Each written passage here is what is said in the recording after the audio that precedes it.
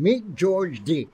Born in Jaffa, or in Hebrew, Yaffo, Deek is Israel's first Christian Arab ambassador. You can actually see both Jaffa and Tel Aviv here. You know, Right. Jaffa is the oldest port city in the world that still exists. Really? It is at least 8,000 years old. And the funny thing is, Tel Aviv is less than 100 years old, and we're called a suburb of Tel Aviv Jaffa. Well, I think it should be Jaffa Tel Aviv. I mean, they're big in size, but we're big in history. A lawyer by profession, Deek grew up in the Orthodox Christian community in Jaffa. So I love this contrast of the old and new, of modern and ancient, conservative, a small town, to this hyper-innovative new city that is revolutionizing the world in many ways.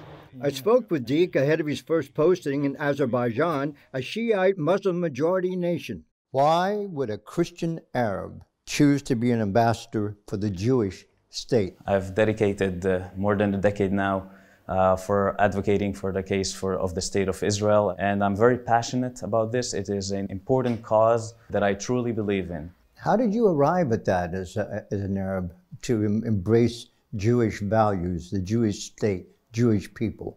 I grew up a block away from where we're sitting right now, and in our building there were 4 apartments. So on the first floor, it was us, an Arab Christian family. Across from us was an Arab Muslim family. Above them lived a religious Jewish couple. And on the other side, above us, lived a Catholic priest who was originally born Jewish, saved by a monastery during the Holocaust in Poland, became a priest on the one condition that he would be sent to serve as a priest in the land of his forefathers in Israel. That environment for me symbolizes the essence of the diversity that makes this country what it is. It is where Jews and Christians and Muslims can live their faith without fear, where Arab doctors treat Jewish patients in hospitals in Tel Aviv, and Jewish doctors treat Arab patients from Syria up north. Deek said supporting a democratic Israel also helps ensure a Christian future in the Middle East.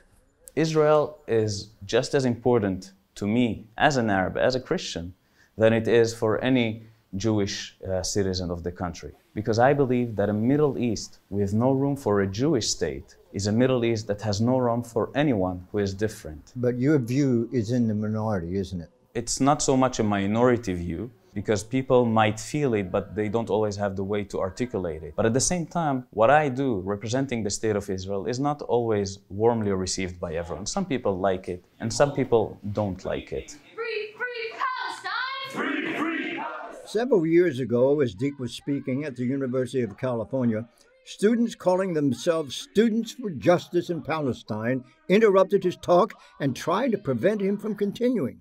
How do you view the boycott, divestment, and sanctions movement against Israel?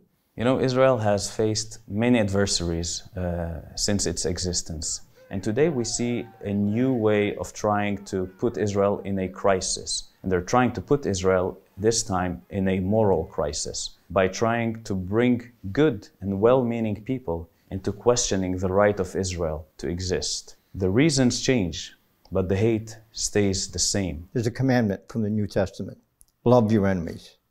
How do you do that? It's not an easy commandment. It's probably the toughest one to handle for me as a Christian. But I'll tell you one thing. In the Middle East, and in Israel in particular, we don't have the luxury of being a pessimist, because only by keeping hope alive, then we can aspire that hope will keep us alive. You know, a lot of people think that our stories, the Jewish story and the Arab story, are irreconcilable, that one comes on the expense of the other, that we cannot live together. I completely disagree.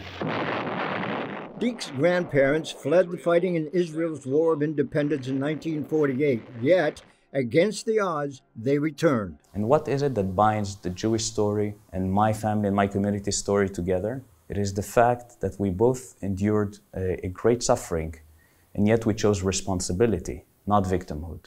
We both went through terrible tragedies, and we chose self-help, not self-pity, life, not death. It is the story of hope. And if they could do it back then, there's no reason we cannot do it today. Are you assured that what you believe is going to secure the future for your children? It is basically a fact that Israel is the only place in the Middle East where people of all faiths can live without fear. It is the only place that shows a model how a country can allow you the possibility to be true to who you are and at the same time be a blessing to others regardless of who they are. But it is a fact that here it is the only place that still we have that light, we have the truth, we have that wisdom.